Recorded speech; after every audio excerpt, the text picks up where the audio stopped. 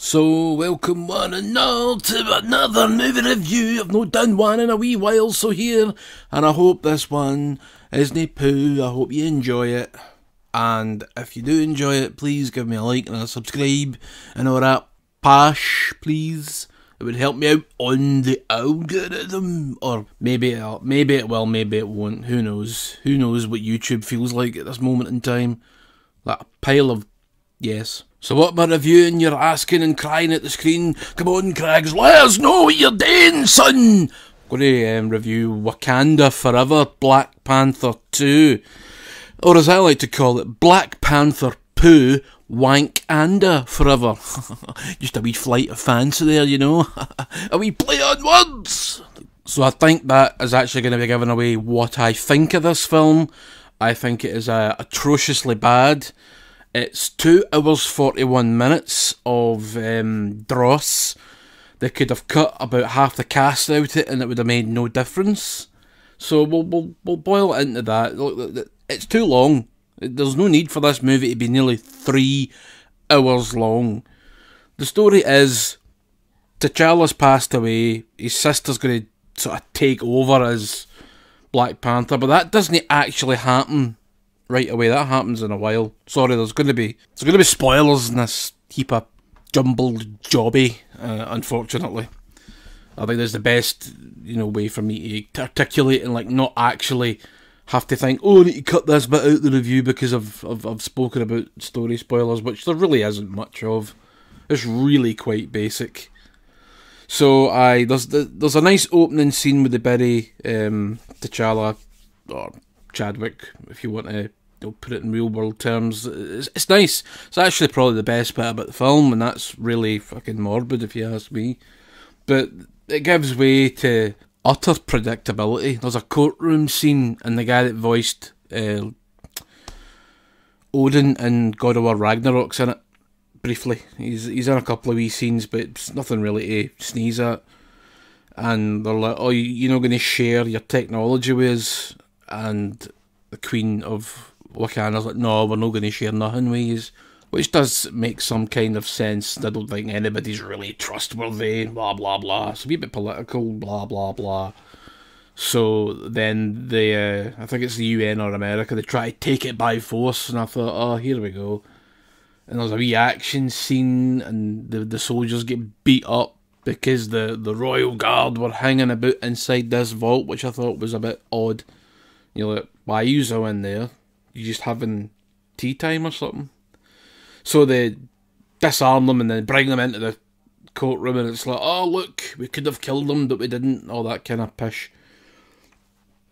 And then it's like, oh, this merman shows up on this, it's like an oil tanker or some sort of mini oil rig thing in the middle of the ocean because the Americans are looking for vibranium, and they've found vibranium under the sea.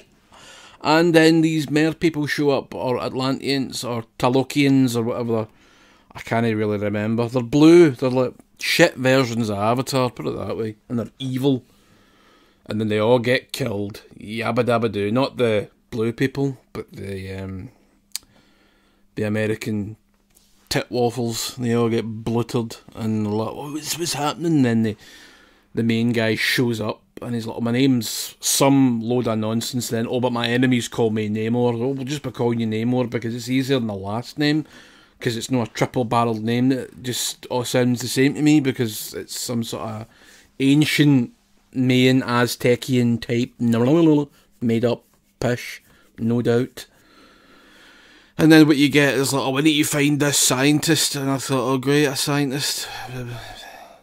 Turns out to be Ironheart. And if you don't know who Ironheart is, I don't blame you, because I didn't really know who Ironheart was. She's the replacement for Iron Man, but she's like 19-year-old. No, I'm sorry. No, get to fuck. That's crap. And her suit looks like a fucking shit transformer, okay? It just looks garbage, because you see at the end, I've got my suit on, and it's like, Iron Man flew about with his repulsors on his hands and his feet, and this thing's got a big fucking jetpack, and it's just a minute, I just hate it. It looks cheap. And then the movie's just fucking boring. And he says to them, like, what did he approach the Wakandans for to find this scientist to go to America to pick her up They bring her back here so that he can kill her. And I'm like, right, cool, so they do all that, but then they just show up in the middle of this American city anyway. The Wakandans have a fight with them, kill a couple of them, but they don't die for some bizarre reasons. I don't really think they go into that. Can't remember. But this Namor guy's like, oh, I'm like a god, but he's like, he just comes across as weak and a bit pathetic, actually. It's like, I'm attacking the humans so that they don't find us and attack us, but if you attack them, they're definitely going to know about you. Why don't you use some sort of technology like Wakanda did and you just never see them again? Why don't you go up to them and say, we need a force field to hide us? I'm sure they would understand, you know? No, let's start a war with them. That's a better idea. Oh, dear God. Then you've got Martin Freeman's character in it who might as well not have bothered showing up to this party. You know, it's like, oh, I'm here. Basically, he tells them where the scientist is. That's it. That's all he does. He could have been in this movie for 13.5 seconds. Boom. But he's in it a few other scenes just to go, well, I don't think we should attack them because I'm secretly in contact with them, you know. But you don't know that, but you find out at the end of the movie that they did know that from the start. So what were you hanging about for then? You knew he was a traitor, you fucking idiots. Can't deal with it. Can't deal with the shoddy writing in this fuck. Whoever wrote this is fucking, sugar-headed twat waffle. Oh, then the what's her name? Shuri? Oh, I can't even remember her bloody name. She gets taken to the water place. And they're like, oh, this is what we're trying to protect. Oh, it's beautiful, isn't it? It's lovely. And they come up to her and they're sort of smiling at her and they don't talk because they all talk different languages. And it's all very lovely. It's all very fucking boring. Didn't need to see all this crapola. And then you get a bit where, oh, they've tricked Namor into like giving back Shuri. They give Shuri back and there's an attack because they've got the other woman. I can't even remember her fucking name. Yeah, it's just dreadful. It's just dreadful pish. There's a fight in Wakanda where the mother gets attacked. The queen gets attacked, I should say, and she gets drowned because of these water bombs. And I'm like, aye, very good. And then I'm going to come back with my full army. I thought, why didn't you just do that in the first place?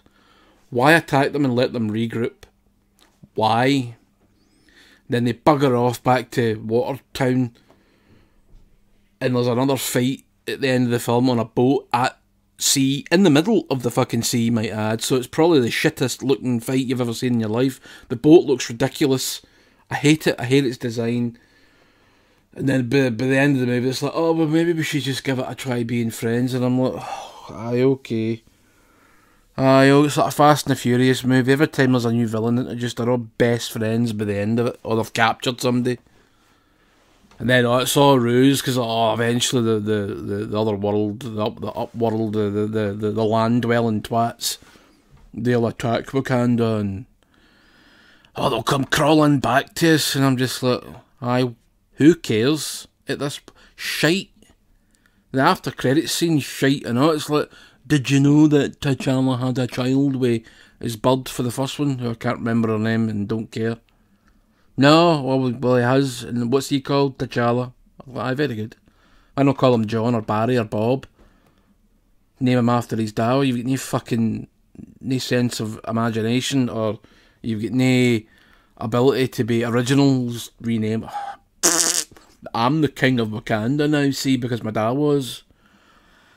Well, remember all the flowers they destroyed in the first movie? Because I've just synthesised it in a lab like that. Nay bother. God. This is the worst of the Phase 4 movies. Fucking hands down. And it's probably one of the worst Marvel movies ever made. Because it's about 40 minutes too long. The villain's weak, even though he's portrayed as this really strong thing. He's like godlike, but he's just gets a doing after the Black Panther at the end. Like, oh, you feeling it a bit hot in this vertibird thing we've got? They turn up the heat and that weakens them. Fucking hell, man. No, it's dross. Avoid it at all costs, peeps. Don't come here. It's bad. It's full of poison and sleepery. Almost put me to sleep a few times. Anyway, I've talked enough pish about this. Don't watch it, don't buy it, bin it, forget it ever existed, and hope they don't make a third one. Good night.